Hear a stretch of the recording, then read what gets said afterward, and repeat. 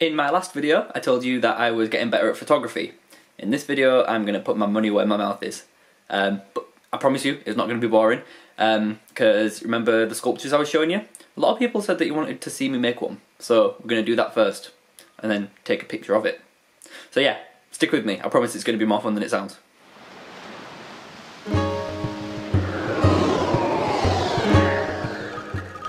Anyone who knows me knows that I am a massive fan of the Legend of Zelda series. That much is pretty obvious.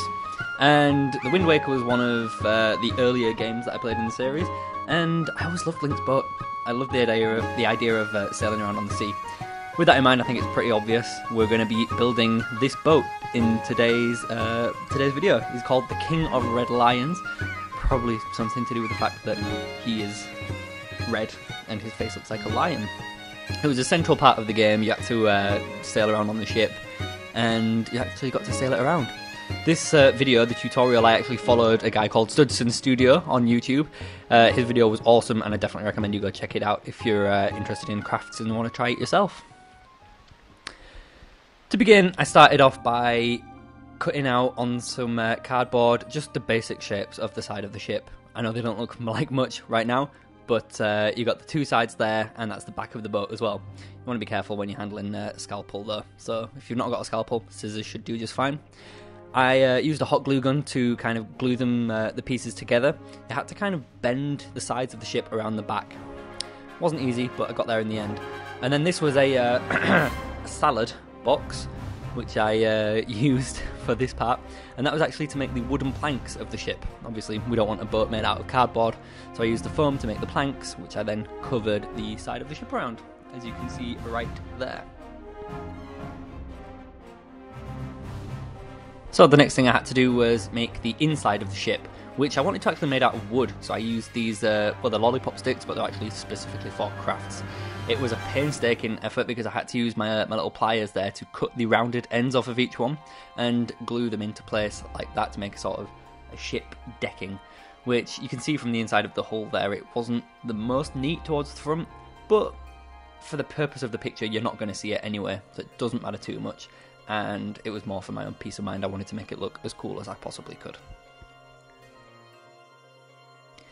The mast was interesting to make. The foam that I used before to make the planks, I glued 3 strips together to make it the right thickness, and then used my little scalpel tool from earlier to carve it into a more rounded shape.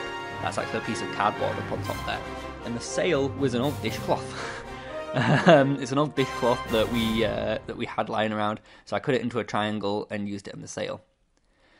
I've not stuck the sail down yet. You might also be able to see there as well that I've started to sculpt something onto the front of the ship, so I'll get back to that later. It's just a closer look at the sail at the moment though. There was literally just cardboard holding it in place and super glue. But yeah, this is how the boat's looking so far. It's starting to get that iconic looking head on the front as well, which I was really happy with. And I think you can probably tell I was quite happy with the sail as well, judging by how much I won't leave it alone. And that is where I left it for the night.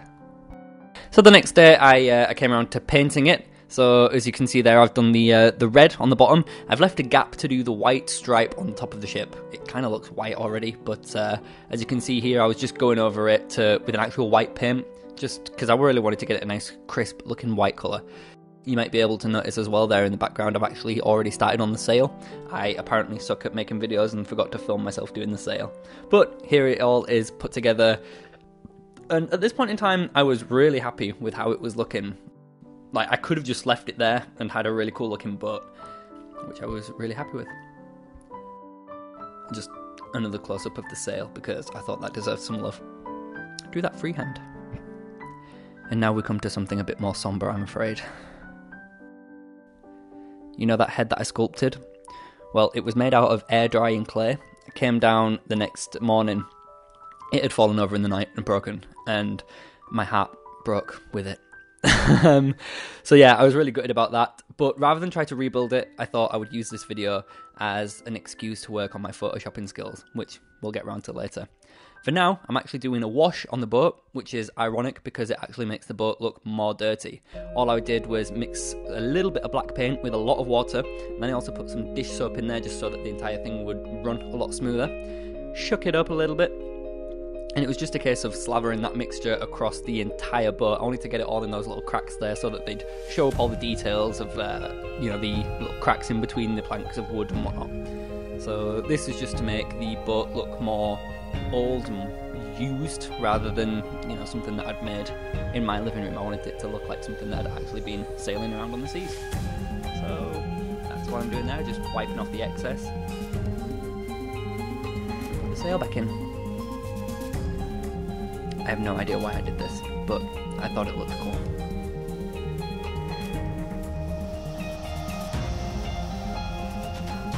And before we could go take the picture, I actually had some uni work to do that day, so yeah. Wish it went this fast in real life, not gonna lie.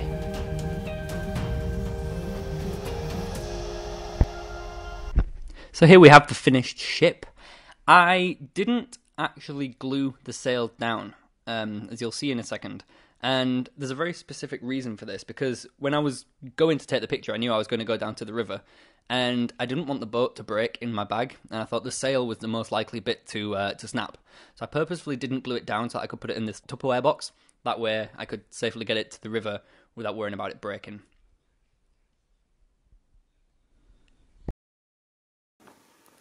Got everything we need? Cool. Alright, I'll see you when we get there.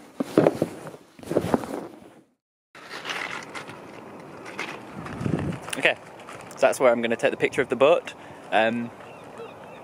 Wish me luck.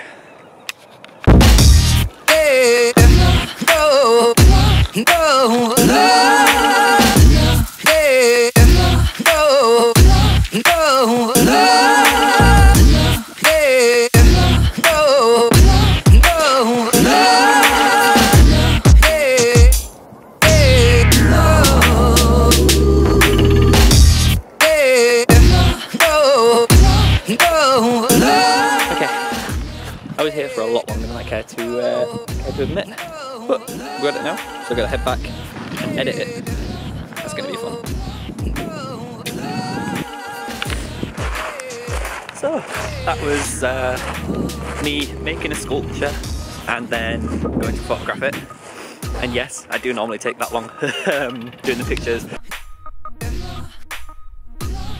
I'm a bit of a perfectionist with them, but I hope you like it. I will leave the picture at the end. If you feel so inclined, you can screenshot it. You don't have to, I won't be offended. But yeah, thank you for watching. And now I'm going to go do some sort of montage. So to edit the picture, I brought it into Photoshop and cropped it to a 10:8 ratio. That's just the ratio that I do all my pictures at. I don't know why, I just think it's a decent size. I messed around with the colour correction first, just to make it a little bit brighter, make all the colours pop that little bit more, which, to do that I just pressed Command L, and that brought up the levels, as it were, and then you just drag the sliders until you're happy with how it looks.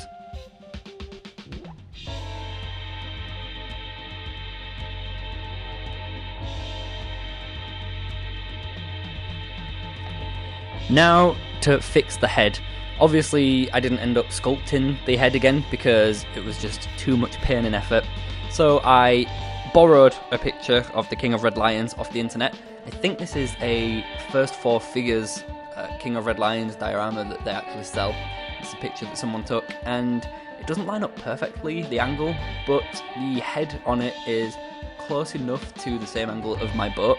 So all I did was drop the opacity of that picture so I could line it up to where my boat was, and then it was pretty much just a case of cutting out the background and deleting it so that you only had the head and not the background. Kind of self-explanatory now that I think of it back.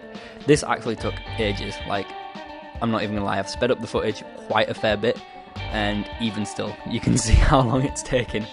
In fact, from my computer, the footage is sped up to 937%. There we go. That's how long it took.